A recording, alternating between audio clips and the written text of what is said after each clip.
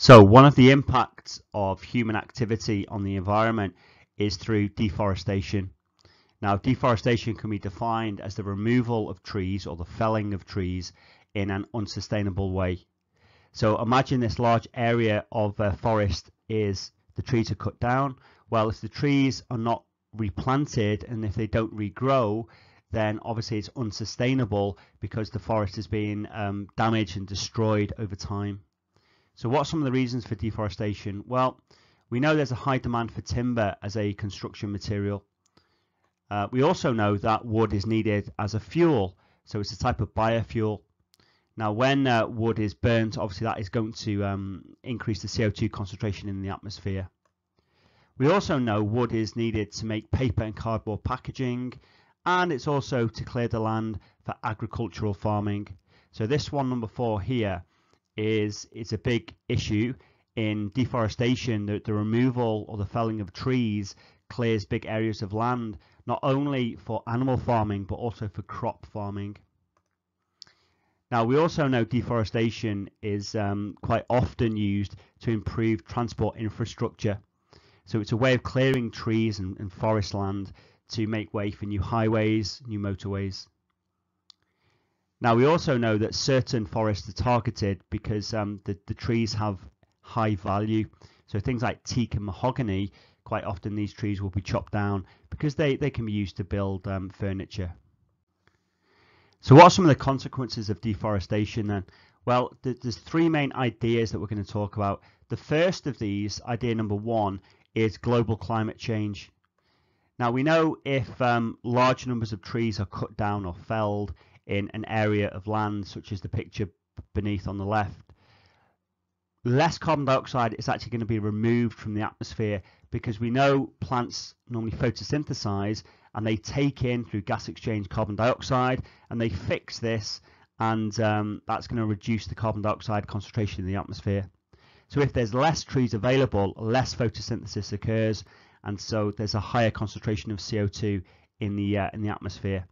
Now, we know CO2 is a greenhouse gas, and it does help to reflect infrared light back to the Earth's surface. So it reflects this light that can reheat the Earth's surface, resulting in increased temperatures. Now, what can happen to the felled trees, which also increases the concentration of CO2 in the atmosphere? So not only is there a lack of photosynthesis to absorb the carbon dioxide, but we also know that a large number of the trees that are chopped down will end up being burnt. Now, the burning of trees as a biofuel releases carbon dioxide back into the atmosphere. Now, as we've just said, CO2 is a greenhouse gas, and it does reflect infrared light back to the Earth's surface, which also heats up the Earth's surface. Now, we also know that machines and trucks are used. Now, the machines to chop down the trees in the first place, and the trucks to then carry the timber to where it's needed. Now, because the machines and the trucks use petrol and diesel, when that biofuel is burnt and combusted, it's also going to release carbon dioxide back into the atmosphere. So there's a number of ideas here about increasing carbon dioxide concentration in the atmosphere. One is a lack of photosynthesis. One is that the wood from the trees is burnt, which releases CO2. Another is that the machines and the trucks are used to chop the trees down, transport them, and they use diesel and petrol, which also releases CO2 into the atmosphere. The third idea is that a lot of the remnants, so we look at the picture on the bottom right, a lot of these kind of vegetation remnants, they get decomposed by microorganisms. So these microorganisms are called saprophytes, like bacteria and some species of fungus. Now, these saprophytes have extracellular digestion, but they do obviously absorb glucose, and they respire that glucose through cellular respiration. The saprophytes do also release carbon dioxide back into the atmosphere, which contributes to the higher CO2 concentrations. Now, what other processes might increase the concentration of greenhouse gases in the atmosphere as an indirect consequence of deforestation? So the other ideas are more of a direct consequence, but what could be an indirect consequence of deforestation? Well, we know animal agriculture. So if we've got large areas of forest that have been chopped down, Well, that land quite often is going to be used for animal agriculture, so raising cows for the meat industry and the dairy industry. Now we know cows release methane as a waste gas. Now methane, very much like carbon dioxide and carbon monoxide, is a greenhouse gas. So that also helps to reflect infrared light back to the Earth's surface, and that contributes to the heating up of the Earth's surface and therefore contributes to climate change. Now also any forest that has been cleared away, if it is used for motorways and highways, well, we know exhaust fumes from the cars and the vehicles that use the highways, they release carbon monoxide, carbon dioxide, and also nitric oxide, or nitrous oxide, sorry. And again, these are greenhouse gases, very much like the methane that we just mentioned. So they help to reflect the infrared light also back to the Earth's surface. Now, the second idea about deforestation and the consequence of deforestation is the destruction of habitats. So what effect does deforestation and the destruction of habitats have on the biodiversity? Okay, and why is this a particular issue in tropical rainforests? So you might want to define biodiversity to start with. It's the number of species, so we put the number of species, and the number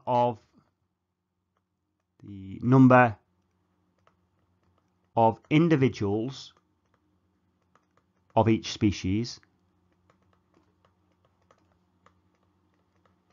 within a defined area.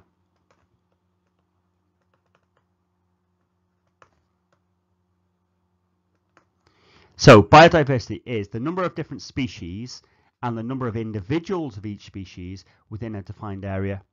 And that is going to decrease through deforestation because of the destruction of habitats, the second consequence. So 50% of the Earth's species live in rainforests, so they're very, very, very highly biodiverse. Now, loss of these different habitats is very, very damaging to global biodiversity. And there's probably many different species of plants that we've yet to actually identify within these rainforest ecosystems. Now, one issue with this is a lot of medications and medicines originate from these different types of tropical plants. So it might be a loss of undiscovered medicinal properties or potential medicines. Now, if we have a quick look at this exam question, it shows an area about 50 kilometers squared. And the question states, logging is the removal of mature trees from a forest. The diagram shows a method of sustainable logging this time. So we said deforestation by definition is normally unsustainable if the trees are not replanted or there's no regrowth. But this time the question is about sustainable logging.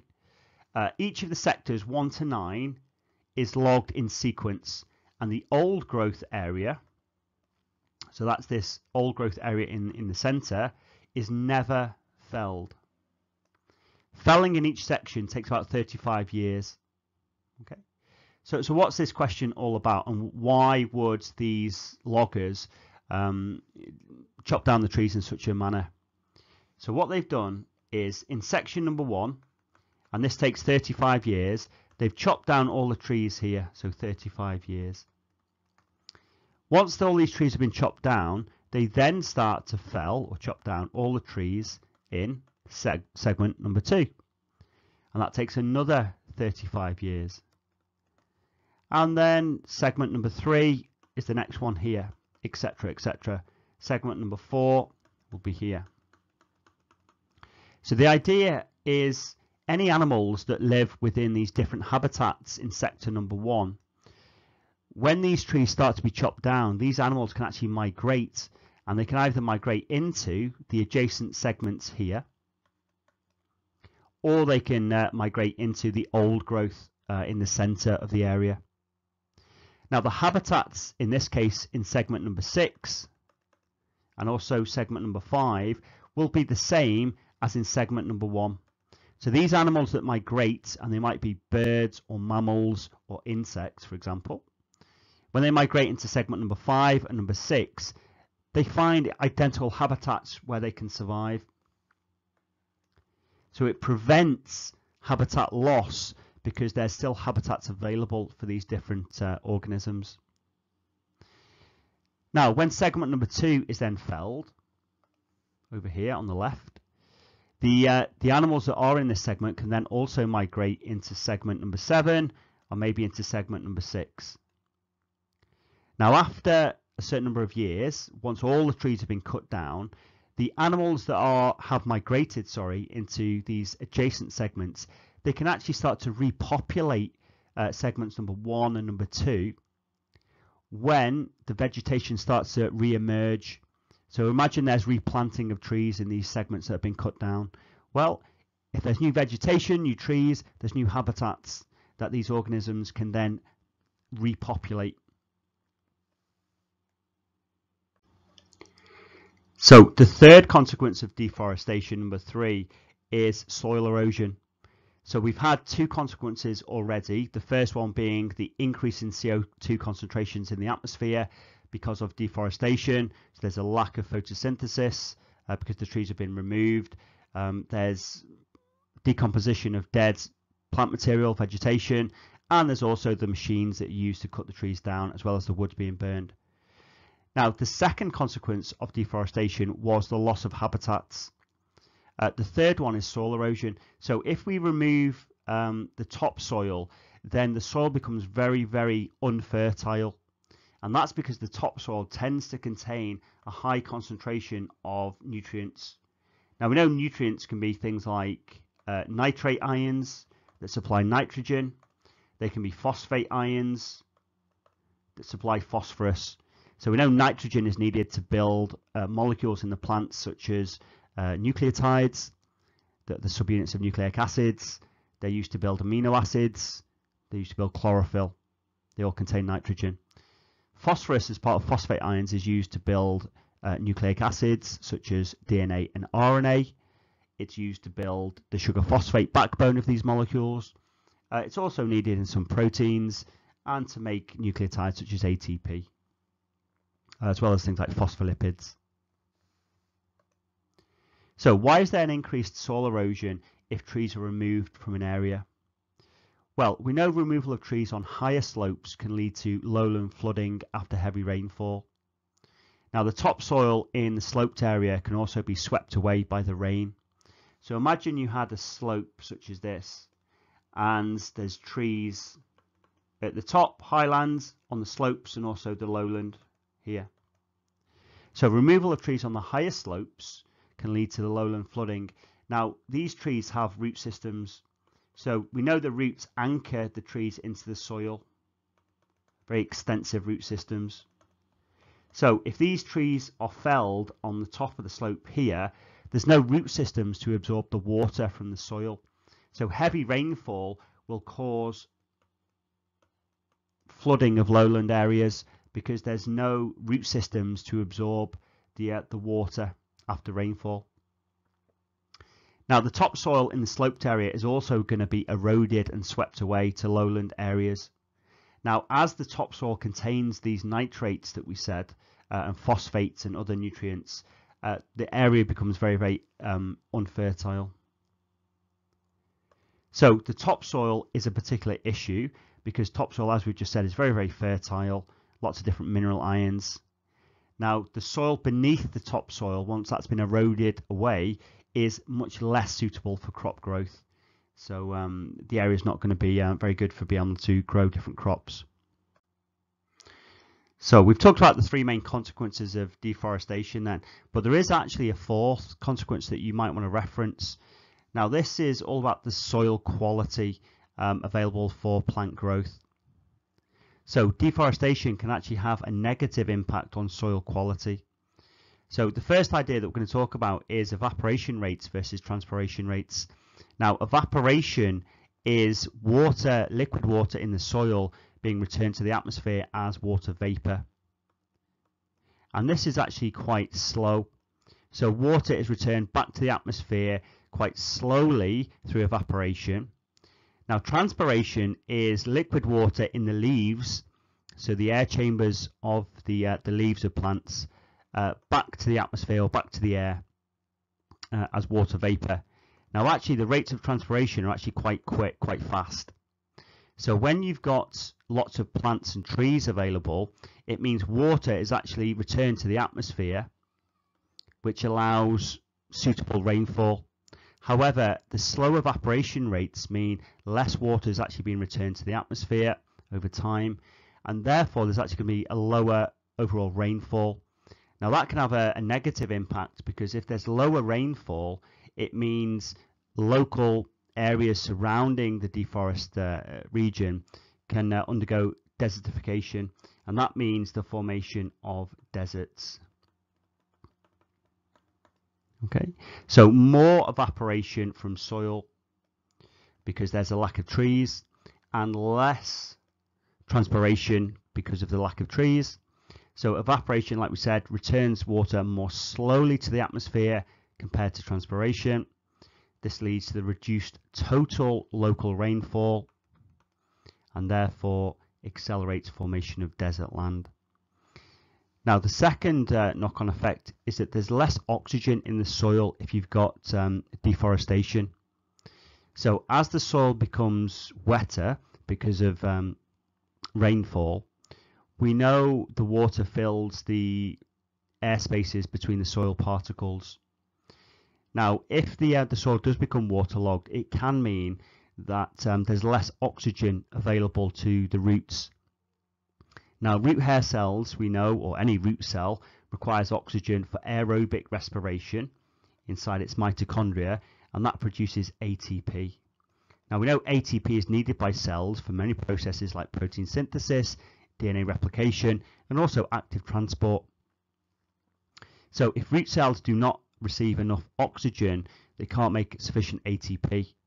Now, if the root hair cells in particular do not have ATP, it means they can't absorb minerals like nitrate ions, phosphate ions, or even magnesium ions.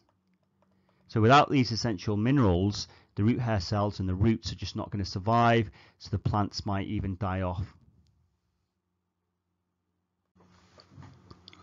We can also talk about the temperature of the soil.